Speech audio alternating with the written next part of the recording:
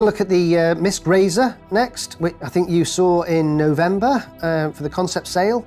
It's now with the ship team, and in particular Joe Neville, who's working on it through its white box stage. As part of the ongoing VFX polish and optimization, we're going to take a look at the Drake Caterpillar. We've been working on the throttle, up and down engine effects, and with the Herald, they've been working on the explosion effects. This is the kind of stuff that we sort of send around the office on a daily basis, and we thought we'd share it with you guys so you can get an idea of what we see. And as you'll see here, the VFX guys have shared us a V-roll of all the ship weapons firing simultaneously.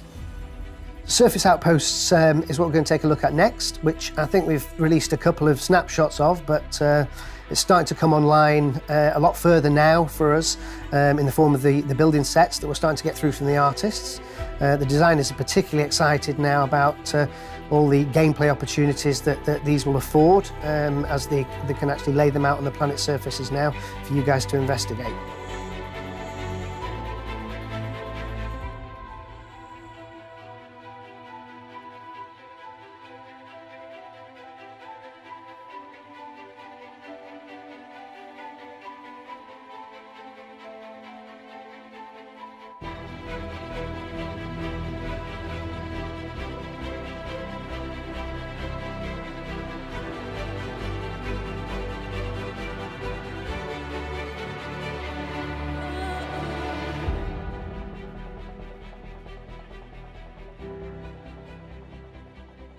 That wraps it up for another UK update.